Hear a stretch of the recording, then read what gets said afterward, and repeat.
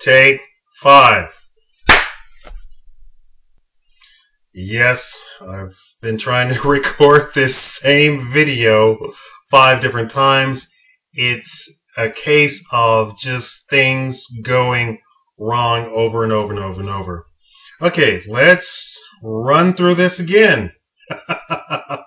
And I'm sure you need to see all of the stuff that I should be cutting out. Police descend upon a 107-year-old man and shoot and kill him inside of his home. And thank you for watching the Shikama Live Show with your host, Shikama. I'm blinking too much. Okay, so here's a scenario. The old woman invites Mr. Isodore, who is 107 years old, to live with her. This is a story as far as I can piece together. There has not been a formal statement given by the witness. Supposedly, she went to discuss him moving into an apartment outside of the home, and he pulled out a gun. So she and her grandchild, they didn't say grandson or granddaughter, grandchild, were then told, if you want to live, get away from the door.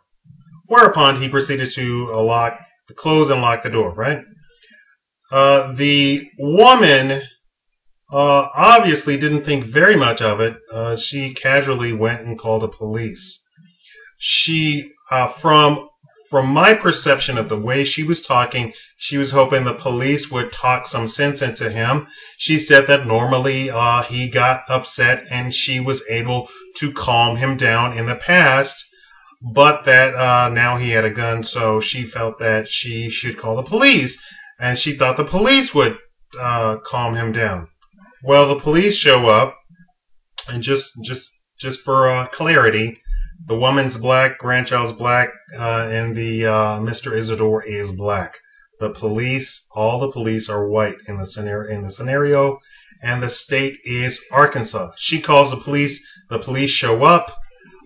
They proceed to the locked door and try and talk to him, whereupon he fires.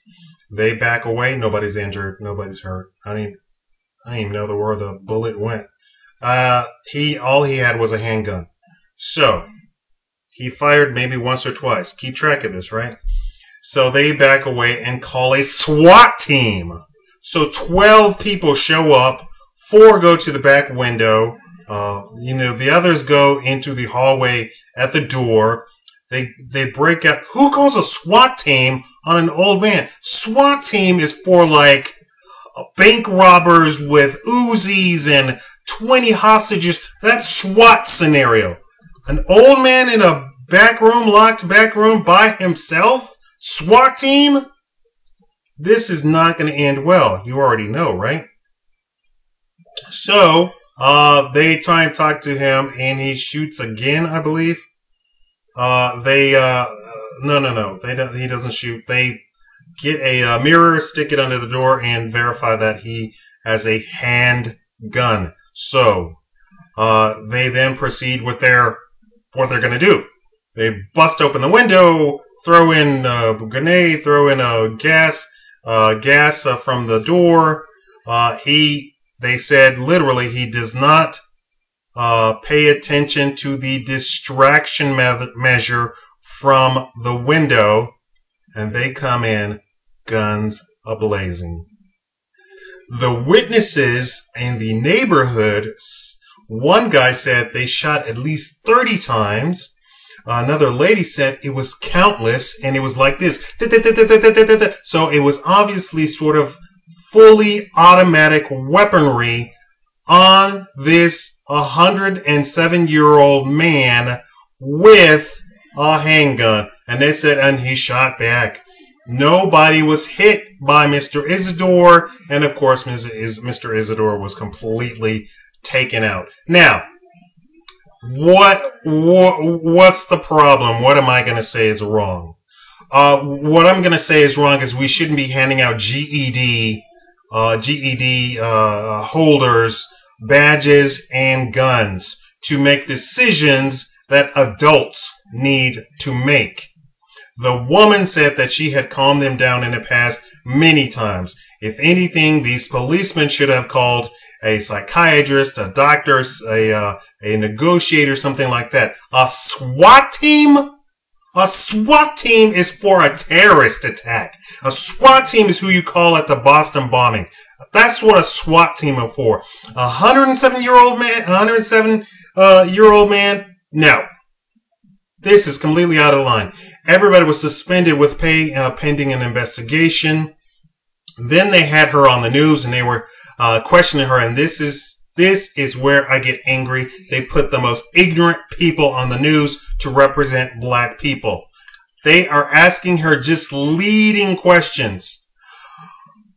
Do you think there was any other way they could have handled that? And of course, she is uneducated and old and not a police person, has absolutely no idea about procedures. And she, of course, says, I don't see any other way that they could have handled it.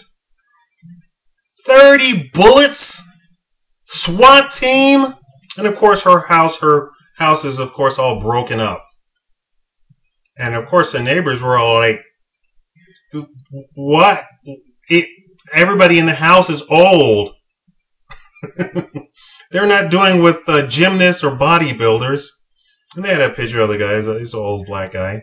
You know, your regular old black guy. 107 years old. Of course, he had made the papers for being so old before. I would revamp all of the police departments across the land. Require a college degree in criminal justice for the regular police and a master's or higher for all other positions. It is not okay to be handing guns and responsibility of assessing a situation without any psychological training, education, advanced education whatsoever. Obviously, in a potentially dangerous situation, which I don't think this was a potentially dangerous situation. Old guy locked in a back room by himself is not a potentially dangerous situation. The only danger he posed was probably to himself. One newspaper said that it was because he didn't want to give up his gun, and that's what was going on, and not a scenario of anything else. So, it seems like it was a case of the police getting overzealous. Tell me what you think. Thank you for watching the Shikama Live Show.